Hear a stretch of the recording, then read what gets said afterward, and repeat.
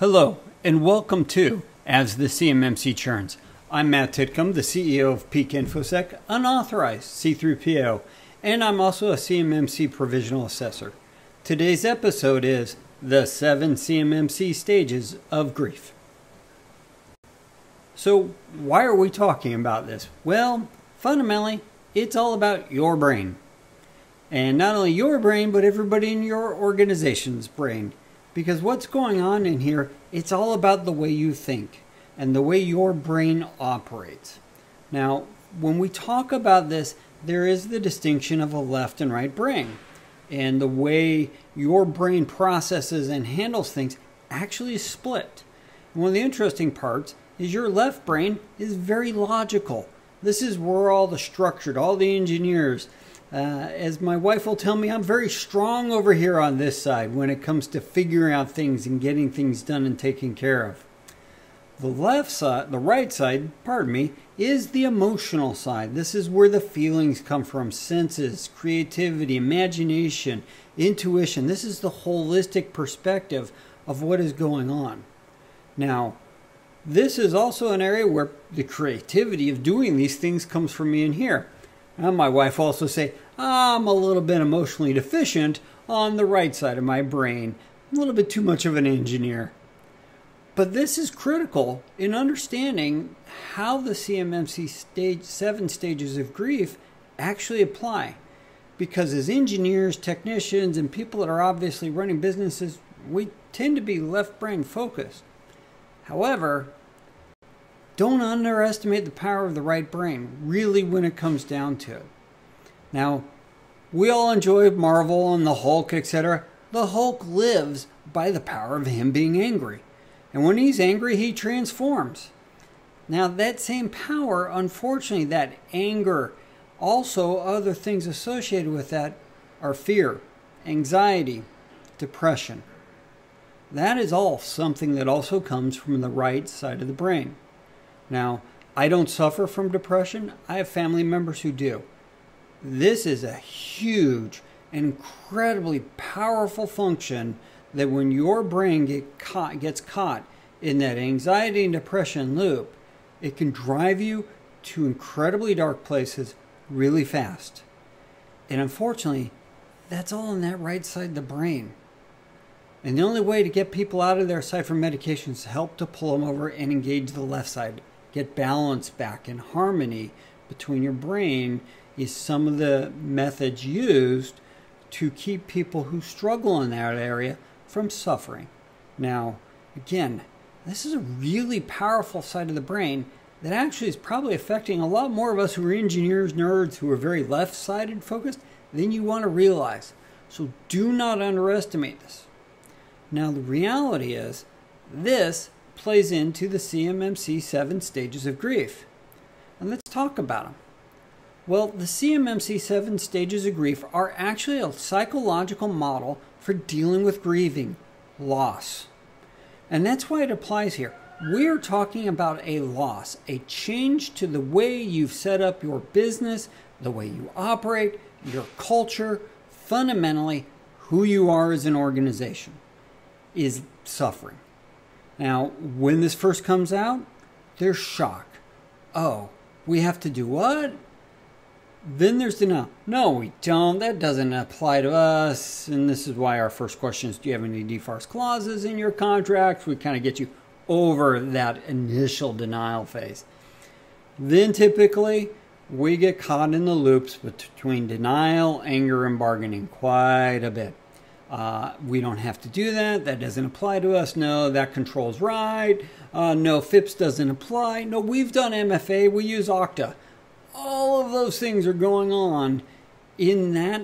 Those three blocks are the most common phases we sit in as assessors and as a company that helps to transform businesses when they're getting ready for CMMC. Because it is a business transformation exercise. We are changing your culture. Bargaining is trying to find that way out. Then eventually you get to depression. Now, this is not the full-blown depression. This is more like, oh, dude, I'm bummed out, man. We actually really got to do this crap. You know, you're kind of, I can't fight, I'm not going to win, so I'm either going to choose to do this or not. Now, many times when we're in that depression phase and the realization, this is also, we have the hard conversation with businesses, and they're like, well, we really have to do this. This isn't that big part of our business.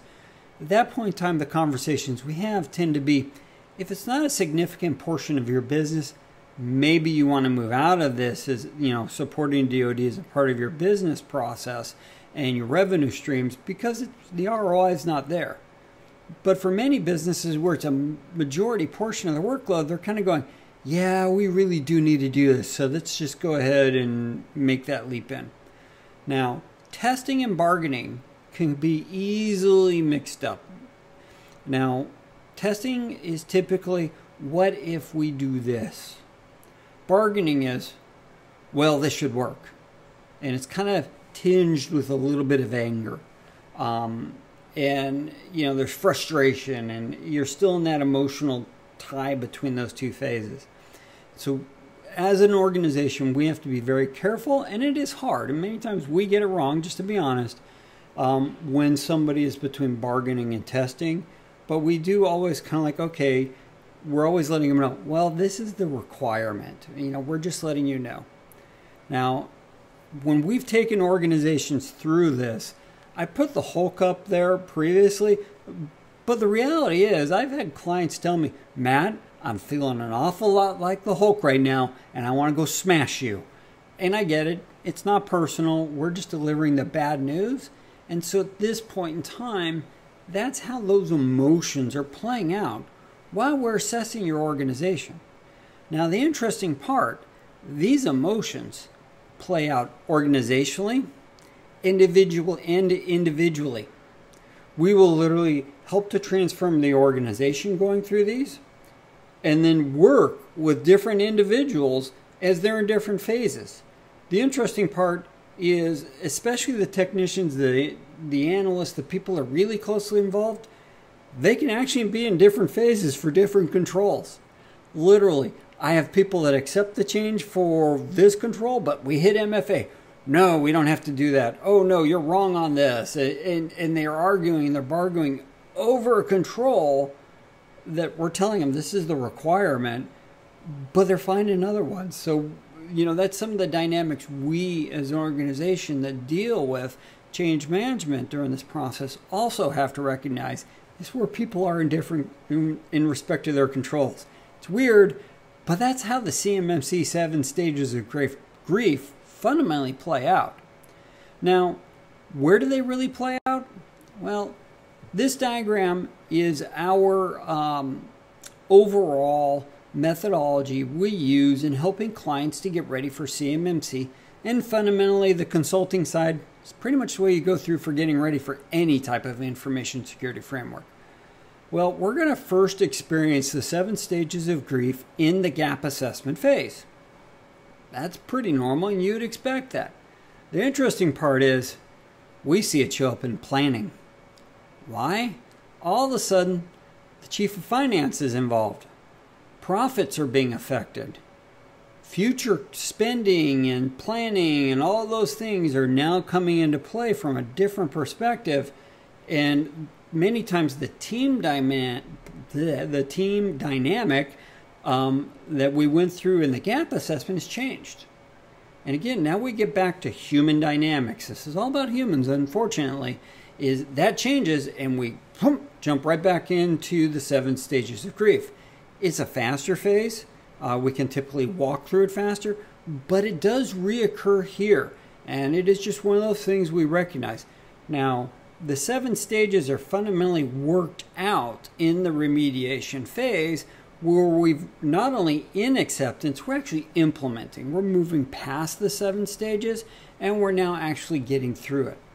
Unfortunately, there's one last place they can pop up. That's actually in your actual conformity assessment. Whether that is the formal one where we're coming in to do your certification event or mock assessment. If you really don't understand the requirements in getting ready for CMMC, and you've brought us in to do one of those and it goes really off the rail, there's going to be a lot of anger. There's going to be a lot of denial. There's going to be a lot of bargaining. There's probably going to be some finger pointing going on, just to be honest. And a lot of this is just simple expectation management. Getting through a certification event is hard, and there will be errors made on your side that will be discovered. That's to be expected. The things you can do, have somebody outside of your organization do a mock assessment. Just go through and see what you would expect. If you're large enough, you probably really want to do that.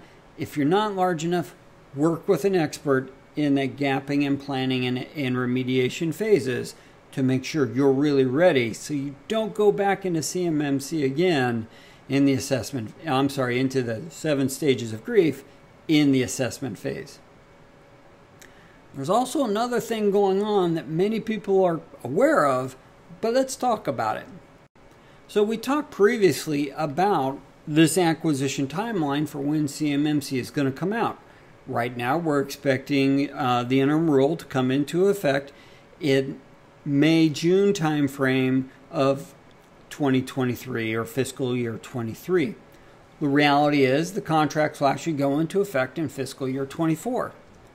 There's an awful lot of the defense industrial base contractors out there, hint, hint, wink, wink, nudge, nudge, if this is you, you're in denial. You're in bargaining. You're hoping somebody's going to call somebody's senator somewhere and make this go away. It's not going to happen. It's coming out. All the requirements are happening this year for the DFARS Clause 7019, the DFARS Clause 7020 go final this December.